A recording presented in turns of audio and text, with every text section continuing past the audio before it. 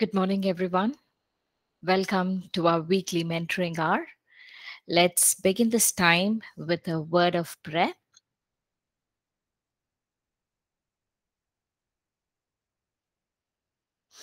Loving Heavenly Father, we thank you, Lord. We come week after week seeking you for your guidance, for your wisdom, for your knowledge, for a deeper revelation from your word, Lord. Father, we pray that you will lead this time of session, Lord. We pray that you will help us to meaningfully engage in the discussion and help us to grow in your word and in spirit. Thank you, Father. In Jesus' name we pray. Amen. Amen. Today we have Pastor Nancy Ramya facilitate the discussion, and over to Pastor Nancy.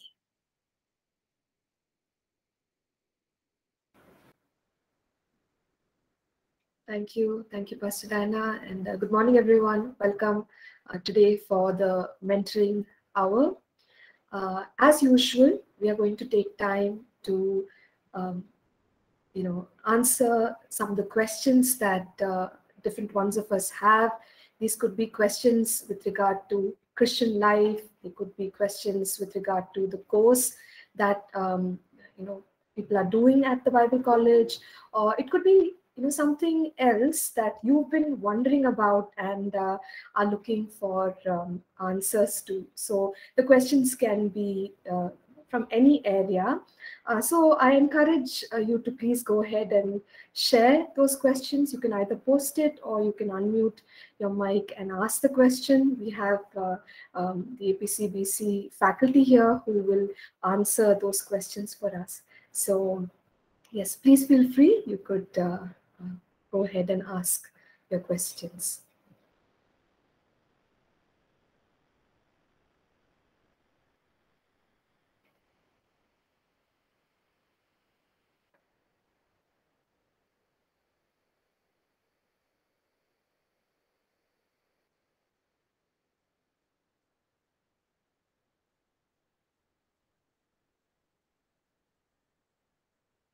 Okay, so as we wait for our first question here, I just noticed we have our students. Some of you have already shared about your ministry experience earlier. Taisha, are you connected? Are you able to speak? Hi, Pastor. What did you say, Hi, please? hi. Yes. So, Taisha, I just thought I would request you to share about the ministry that you are engaged in with your church. So, if you're comfortable to share about what you're doing right now. Yes, I can share. Yes, please Okay, go ahead. I'm a part of a church, but I have a ministry that is called Globetrotters International Ministry. It is currently on. I go live on Facebook, YouTube. Right, currently, I pretty much it is about sharing the word of God, evangelical. Also I am I'm called to the office of the prophet, so I will prophesy as the Holy Spirit instructs. But let me backtrack how it started. I was at a prayer conference, earnestly seeking God for direction. I was in New York at the time. I went I for a 3 day conference, traveled from Jamaica for 3 days for this 3 day conference. So at the conference, I heard a sound, and it wasn't any sound. The musician was playing, yes, but I just heard a different sound. And when I looked at the drum set, there was a different person playing the drum. I was like, who was that? And that sound evoked something. There's something, stirs something in me. And when I look up, I saw an open vision just in the air, and I saw where I am leading people to God, and they're clad in their armors, different skin color, different race. We're just having our shield on, or sword. We are going up as if we're going up a ladder. We're going up. right? And so I didn't understood what it was, and then flew back to Jamaica where I live currently, and still praying and seeking God and asking God for direction and what should I do? And then I heard Globetrotters. I'm like, God, what is that? I don't know what is that. So I Googled and I saw Globetrotters, different basketball team and different, and then I saw the definition of the word, traveling from pretty much place to place and so forth. So I'm saying, okay. And then I heard Globetrotters International Ministries. So I'm saying, okay, I wasn't too comfortable with the name because it's not a name that you hear all about. Because I'm like, okay, so God, if you're gonna give me a name, why could it be Taisha Ministries? I I see a lot of people having that. That's the conversation I'm having with God, right? And so, anyhow, I continue to be obedient and continue to share live on Facebook and people tend to gravitate, share the word as he, and I will seek him and ask him, what should I share today? And I will share as the Holy Mm. Spirit leads and allow me to pray for Yeah. people. And people have begun to reach out to me and tell me how it has blessed them and so forth. But at times, though, I would get overwhelmed and attacks would come, and I will say, God, what is this? And sometimes I do want to give up, and there are times because managing it and managing my job and everything, family life, it comes with maturity and also wisdom. And so what I have learned Mm. to do is plan better, right? And seek God, for a plan, better planning. So that's what I'm doing this year, to plan better, Yeah. because I tend to Yes. get burned out. And as you know, I'm on a different time zone. It's now nighttime here and it's morning your time, right? So sometimes I have to be, wow, oh my gosh, the classes, I fall asleep, I have to get up and try catch Yeah. up and all that. So, and I tend Yeah. to find as I said, I get burned out and all of that. And I don't want to do Yeah. it. And the Lord is saying, I saw a vision where He showed me the anointing oil splashed out on the floor, that I'm wasting it. And I say, okay, God, help me.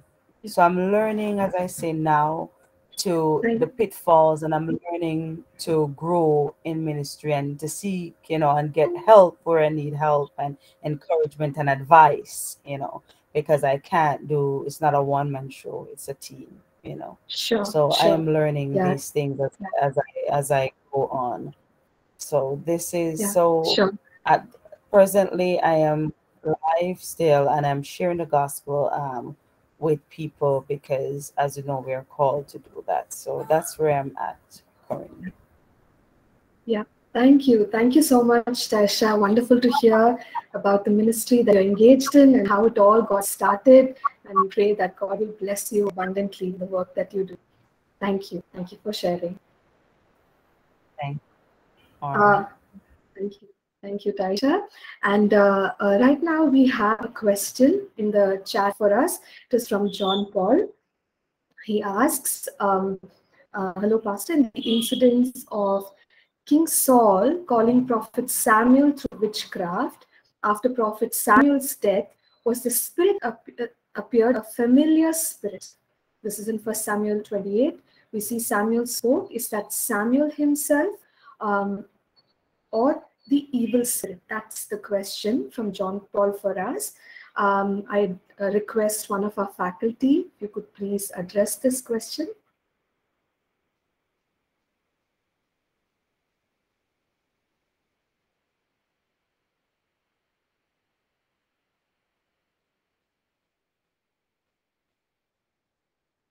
Okay. Pastor Selena, would you be able to address John's question? I'm just looking.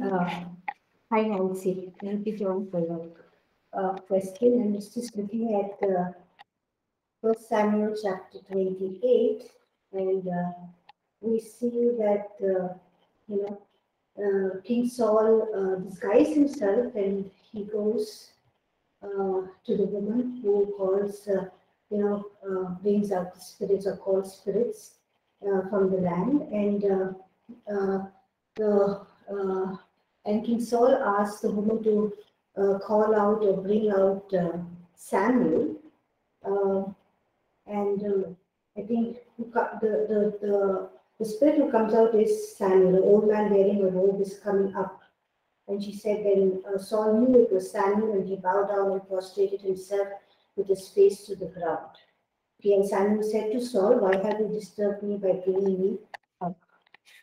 Yeah, so we see Samuel's. So his question is that we see that Samuel spoke, is that Samuel himself or the evil spirit? But here it says that it was Samuel himself. Yeah, the spirit of Samuel that comes up. He says, why are you disturbing me? Hope I Thank just, you. I just want to interrupt here. Yeah, I just want to interrupt here. Sorry. Yeah. So one thing, no human being has the power to call back a spirit from heaven or hell, right? Other than the fact that we can raise the dead, right? Suppose a person is dead. So we can't go and call back spirits. We don't have the right and the power to do it. So what we are seeing here in 1 Samuel 20 is an evil spirit, because this woman is a witch. She is not dealing with God. She's dealing with evil spirits. So what we're seeing is an evil spirit impersonating Samuel, right? So that's what's happening here. Now, Saul doesn't know that. King Saul doesn't know it. He's also under hiding. But this woman is a witch. She's dealing with the dark side. She's not dealing with God's side. So an evil spirit is impersonating Samuel and speaking out, right? Because no human being has the power to do it unless you're doing it in the name of the Lord Jesus to raise the dead. That is, you bring a person back to life. You're not calling their spirit back. You're not talking to spirits. So in the Bible, we don't find that we have the authority to talk to departed spirits. It's not allowed. What we do see is impersonation. That is, evil spirits impersonate. And sometimes, even when you're doing deliverance, and I've had this happen. When you're for instance, there was an occasion right here in Bangalore. We were ministering deliverance to, this was not a Christian background, some of them. The evil spirit was speaking through that lady, saying that this was what the spirit was saying, I am the spirit of that other person who committed suicide. That's what it is. Now, immediately, because you know the word of God, you know that's not true. Okay. Because when the spirit dies, it's either going to go to the Lord in heaven, or the human spirit, it's going to go to hell.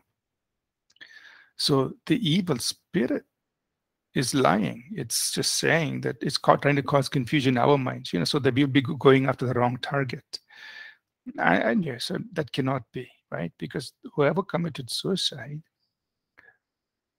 that person, of course, may have been, affected by demonic powers that prompted suicide, but the spirit of that person has gone wherever it should go, either hell or heaven. But in this person, it's an evil spirit. So, I'm just giving it a current day experience where the evil spirit is trying to tell lies. It's trying to pretend to be the spirit of a departed person, but it's not. So to answer your this 1 Samuel 28 is an evil spirit that's impersonating Samuel, just when you put it in biblical context. I hope that's clear, John. Thanks. Yeah, but so just to ask a follow-up question to that. So in that case, the evil spirit can also tell what is going to happen, because we see Samuel saying that you will be handed over to Philistines. So could that also happen? Yes, it can, because in many cases, they set it up. or they will know things from our own lives, from our own conversations. And I've had that also happen to me, right? Like example, I was walking down the street, and here are these people who are, they do these, I don't know what's the word we call, these, they have all, they do this palm reading and all that. That man came to me and he told me some facts. Like I'm a total stranger. And he told me some facts, and he told me what I was going to do the next day. Right. But then I wasn't impressed, because I know how evil spirits work, right? Either they hear our conversation, so they know what we are planning to do. I was planning to travel to a certain place the next day, and this man was practicing, they do the palm reading, all this stuff. He comes to me, he tells me. Now, I'm not impressed. Why? Because I know how evil spirits work. They listen to our conversations. So the evil spirit is empowering this man to tell me what I am planning to do the next day, which is true. It's a fact. But I'm not impressed. Or sometimes they actually set it up, which was the case in Saul's situation, where the evil spirit has idea, right? And they're going to set it up. Tomorrow is the day when things are going to happen. Saul's going to be killed. And Saul is out of the will of God. So Saul is actually in a place where he's completely vulnerable to the works of darkness, as you can see in the previous chapters. So that's how they are able to predict, foretell. Either they hear us in our conversations, or they're setting things up against some person. Yeah. Thank you, Pastor. Thank you, John, for that question. We can go to our next question, which is from Avni. Avni asks, good morning, pastors. I need more light on Jeremiah 2:13. What does broken cisterns mean? So I will just post this verse for us on the chat. Broken cisterns that Jeremiah 2:13 refers to. Would any of our faculty like to explain this, please?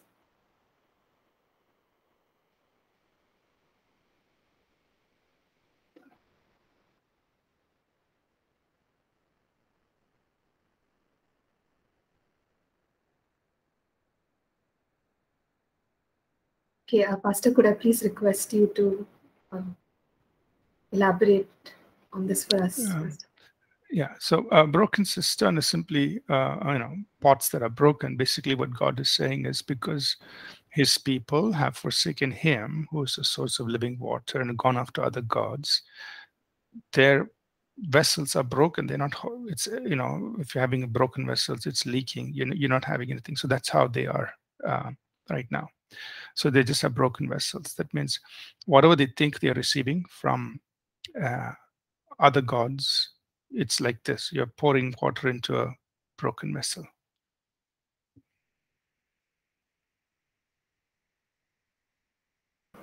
Is that okay? Yes, Avni, is that all right? Did you get the answer to the question? Pastor, thank you. Yes, ma'am. Thank you so much. Okay, all right. Yeah, thank you, Avni. Thank you, Pastor, for explaining that for us. We have another question in the chat regarding Job 4 and verse 18. I'm just trying to get that verse for us.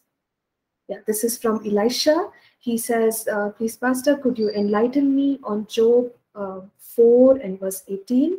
It says, if he puts no trust in his servants, if he charges his angels with error. Elisha, would like to request you to elaborate on this. Could you tell us exactly what answer you're looking for from this passage?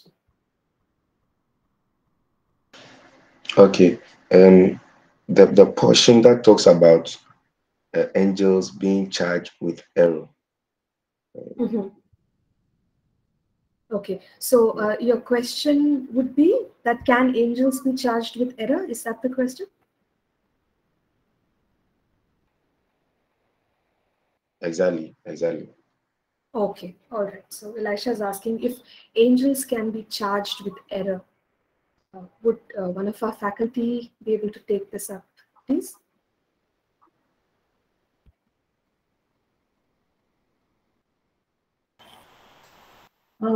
Thank you, Elisha, for your question. I think here it's referring to one of the angels charged with error could be Satan himself, because he was one of the angels, and we see that he's a fallen angel, and also we see that there were quite a lot of other angels who gave in to Satan's claim of being God himself, and hence they were, thrown out of heaven along with Satan. So yes, they can be, angels can be in error. And it can also be referring here to Satan who fell into error. Hope I answered that question. Thank you. Okay. So, would it be conclusive to suggest that sin is not limited to human alone? Yes, thank you, Elisha, for that follow-up question. I think I will agree with Pastor Selena that angels can be charged with error. And just reminded of Lucifer that she mentioned about. We know that everything that God creates is perfect. So God created even the angels in a perfect way. However, we know that Satan was filled with pride, and then that led to deception in his heart, and then that led to his rebellion against God. So yes, I think they can go into error in that way. So I hope that helps. And if anyone else wants to add to that. Yeah, Pastor Nancy, I just wanted to I was just looking at the verse before that, and I'm just going to read that out. It says, "Can a mortal be more righteous than God? Can a man be more pure than his maker? If he puts no trust in his servants, if he charges his angels with error." I think so. So when I'm reading this, I mean, these are poetic books, so then it's like a rhetorical question in the sense of how he's emphasizing. I think this is the chapter where Eliphaz, he's talking to Job, so he's making the claim of how God is more powerful than man, God is more righteous than man. So as a part of that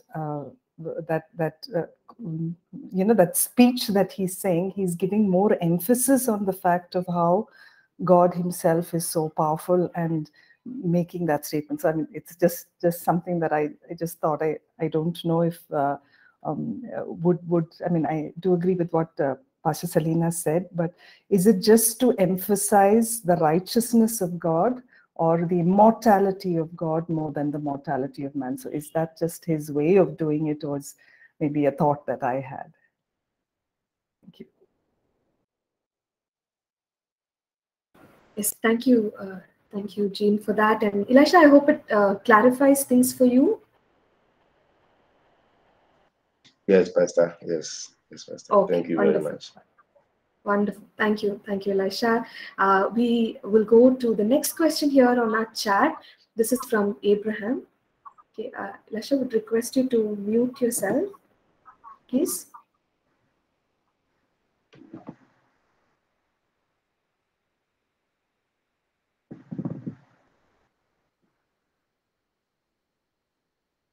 Okay.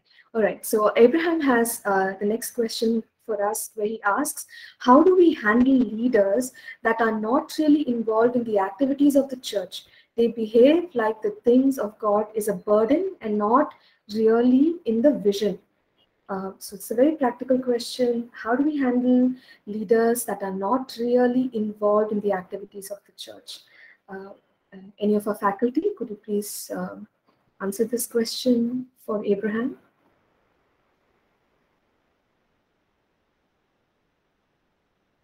Okay, Pastor Jayakumar, I'd like to request you to please share your thoughts.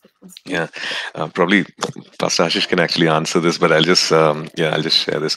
So so the thing is that we see a challenge here that the leaders are not involved in the activities of the church, and they're not they're not really gelling with the vision of the church. Of course, the natural thing to do would be to find out why, they are in such a place. So I'm assuming that they used to be very much engaged with the activities of the church, or engaged with the vision of the church, and now there seems to be a kind of detachment. So the as leaders would be to find out why. Of course, there could be various reasons to find out why. Maybe there's when they are in a season where they have some just some issues, challenges going on in their own lives, and that's kind of taking precedence over every other thing, maybe. Just so it could be one of the things. Or maybe there is there is sin in their own lives, or whatever it is. So it could be various reasons why people are detached, and it just becomes like a burden. So just need to find out, and then accordingly maybe reiterate the vision, just find out what is happening. So so there could be various reasons why this could happen.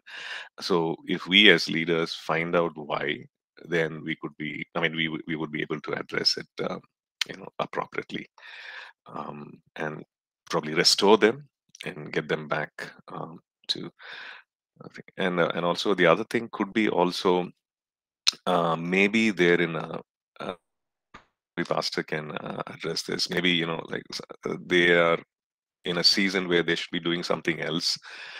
Pastor, if you can you know address that.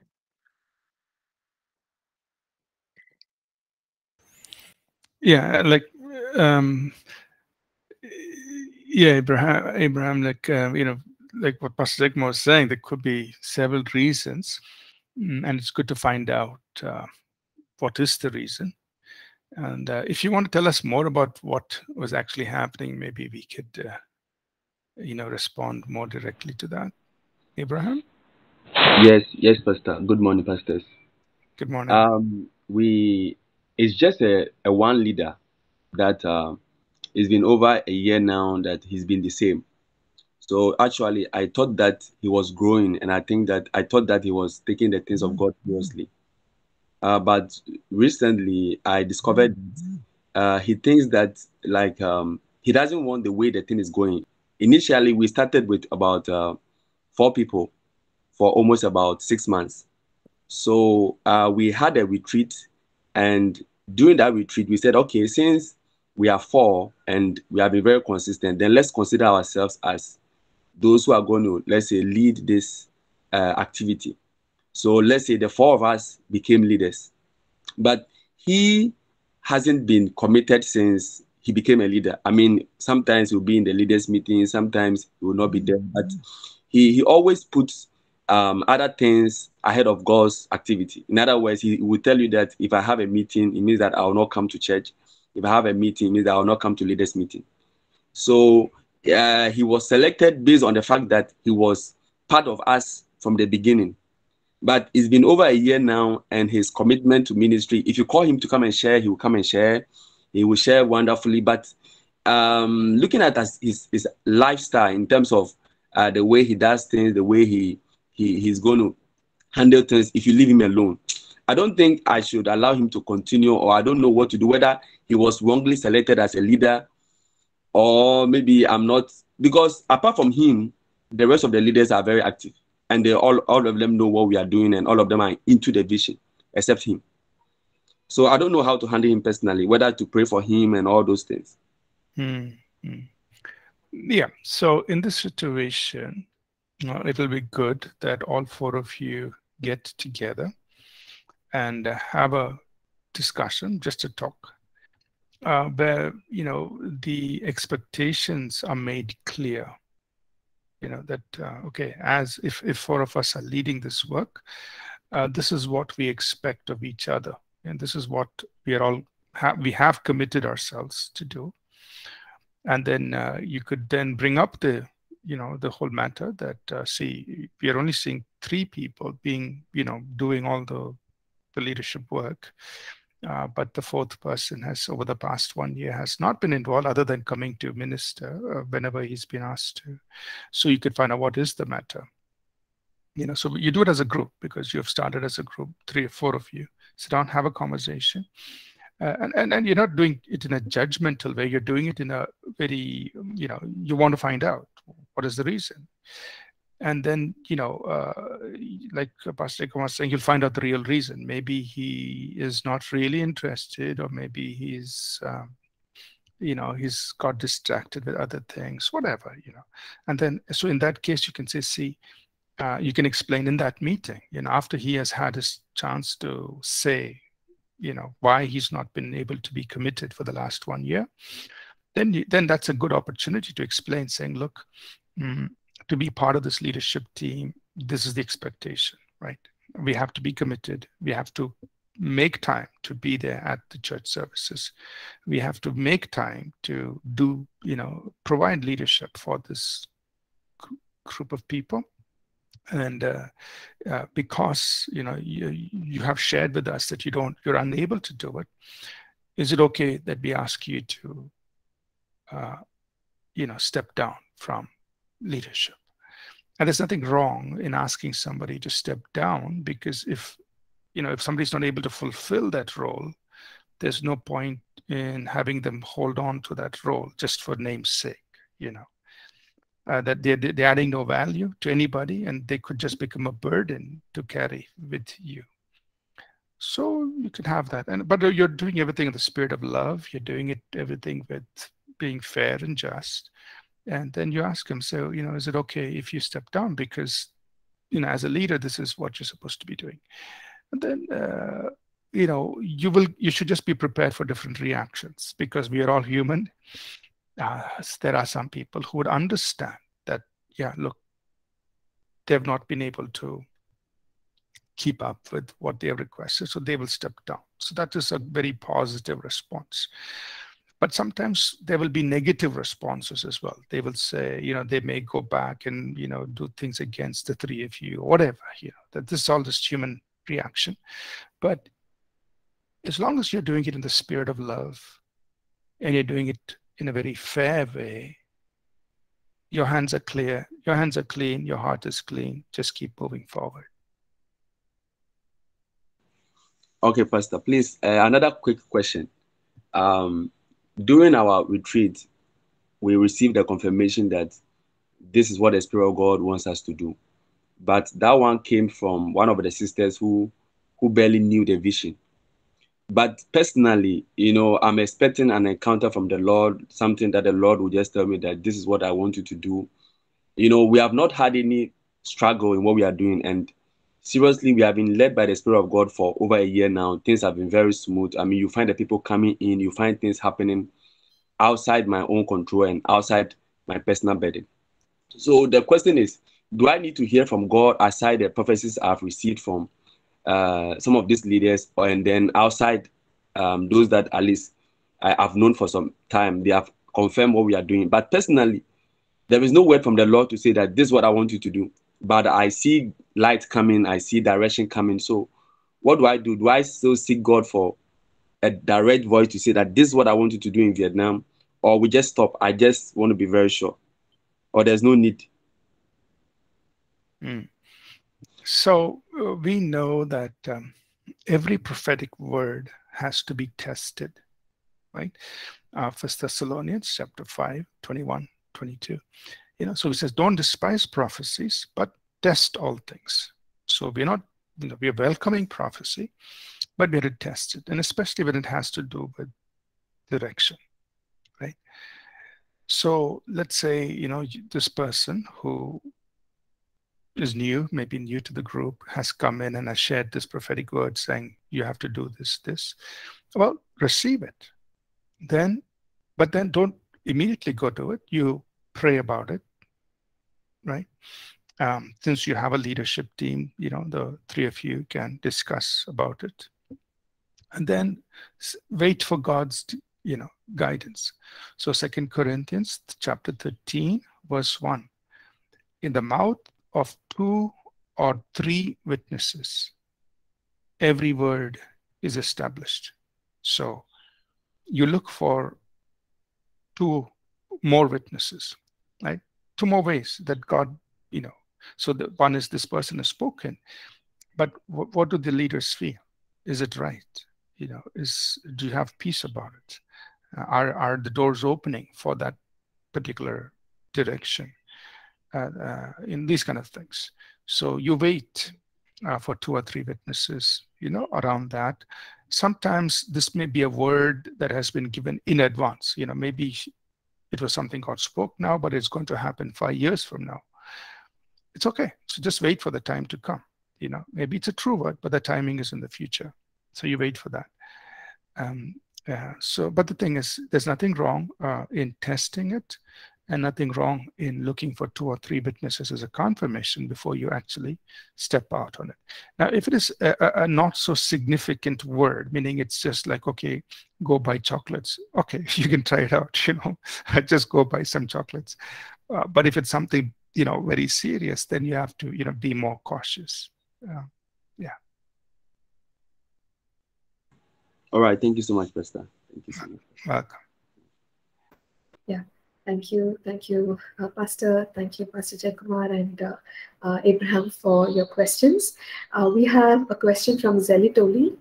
She asks, recently she watched YouTube video, why your church shouldn't play Bethel and Hillsong music from a certain channel, and it really concerned me because the speakers were discussing most of the lyrics not in line with the word of God, and also their core belief not biblically, because they believe in sucking anointing from the graves of anointed men and women of God who died, and so on, etc. So it really concerned me. So what's the take of APC? So that is her question. I would like to just share a few Yes, thoughts, and please. maybe Pastor Jakes can add to it too. Yes. So, Zelly, thank you for that question. I just want to start off by saying that at APC, we do sing Hillsong and Bethel. Reason being, many of the songs are very much in line with the Word of God, very much written out of from a place of conviction, a place of experience, that how they experienced God.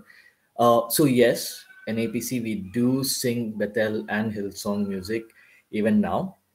But from what you are saying, yes, we have seen that this whole thing of sucking anointing from the graves. Now these are certain practices that they follow, and so as a church, we don't subscribe to those practices.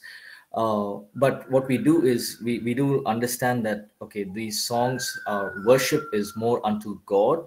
So when we do sing Bethel and worship song and hill songs, we are worshiping the Lord, and it's not about who's written the song. Of course, the Lord has used them to bless the body of Christ, but the worship is more to God than in our mind when we are worshiping the Lord. It's not about, okay, it's a Bethel song or it's a hill song, so it has to be good.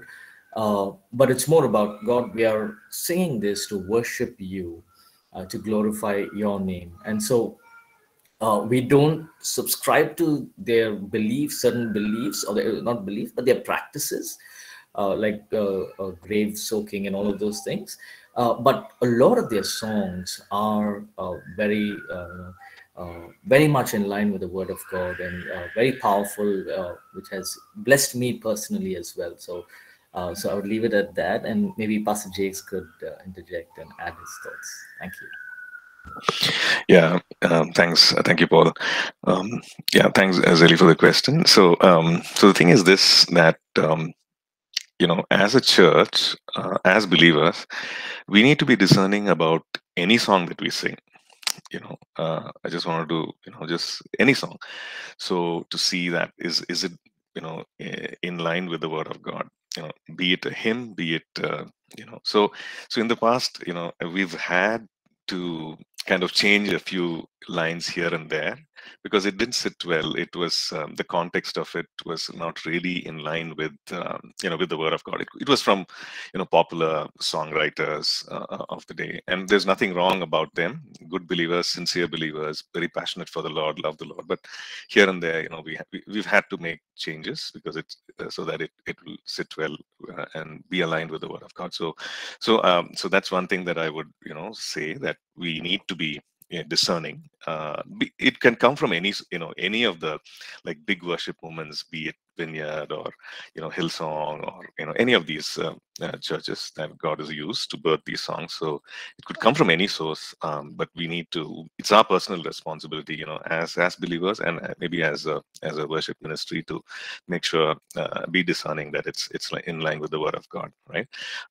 Particularly about this particular channel, like what I noticed was, they brought out a lot of information, but rather than eliminate the truth, I noticed that it was more from a place of a critical spirit. The whole ministry of this particular thing was in the in wanting to bring truth and clarify truth to the body of Christ. It is more of a critical spirit. That's something that I personally noticed. So I would take that with a pinch of salt. But having gone through that video myself, just wanted to clarify that. One thing about this, grave sucking. Okay, so this was apparently from what I saw, and what I also heard some of the interviews, watched some of the interviews. It was somebody started it. One of the students of the school, of the supernatural school, with one of the students, like all the students, very excited, very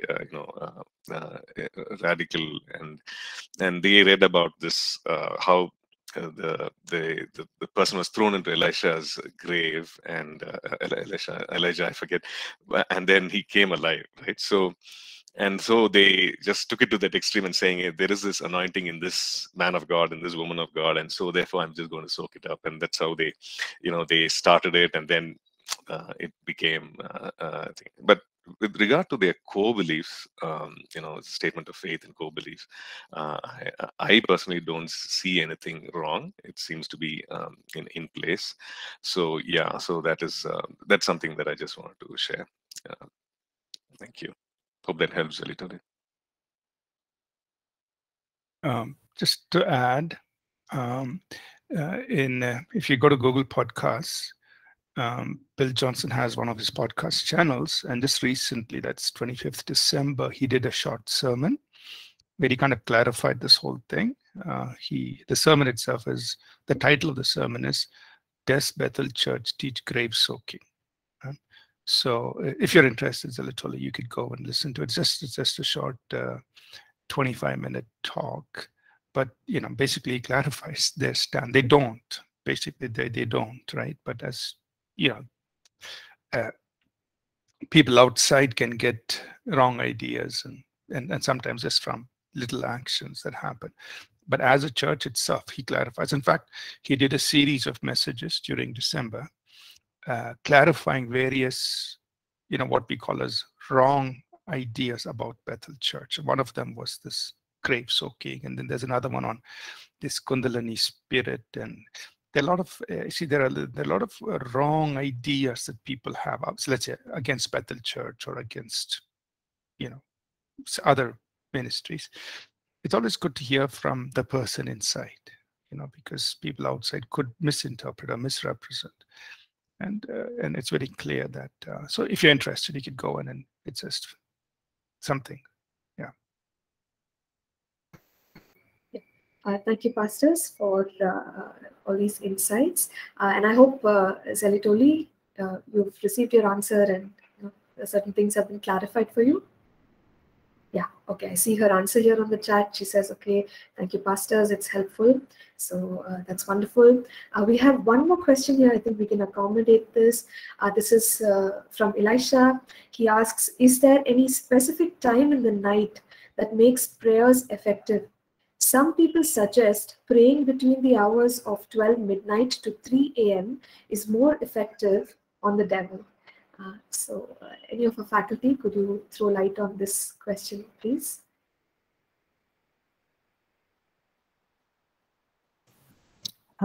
Pastor Nancy, I'll just Please go ahead, add Jean. in. Yeah, so I think that the Bible talks about where is prayer effective, and I just want to make it short and just give you two places where it talks about. It says in James 5:16 that the prayer of the righteous, a righteous person is what is powerful and effective. So it is the fervent, effectual prayer that makes prayer effective.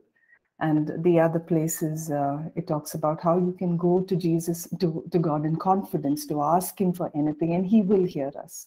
So it's a confident prayer in the name of the Lord that makes it effective. And I don't think scripture talks about a specific time that prayers are effective. So I just wanted to bring scripture to that. Anyone else can add. Thank you.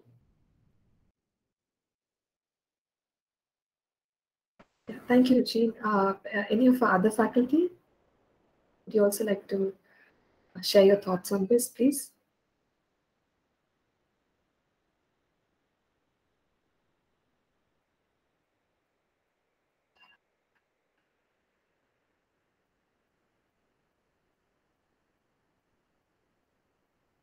Okay, Elisha, I'll just add one scripture. Yeah, Jean has already shared some scripture portions.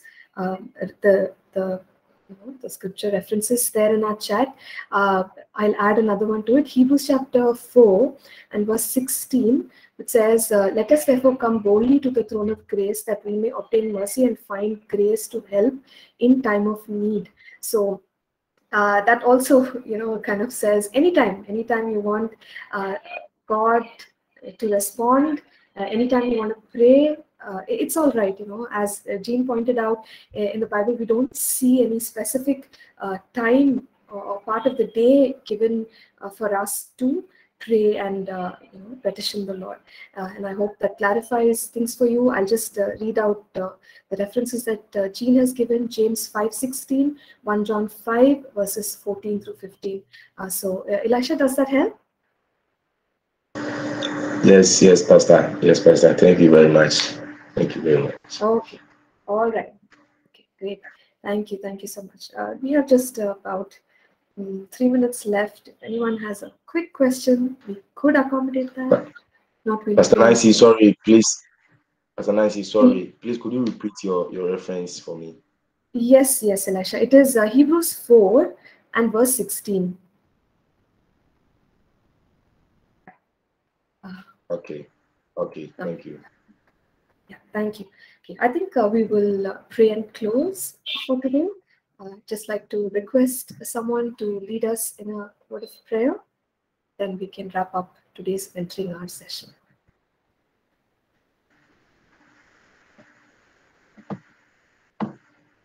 Elisha, would you like to pray, please? Okay. We are praying.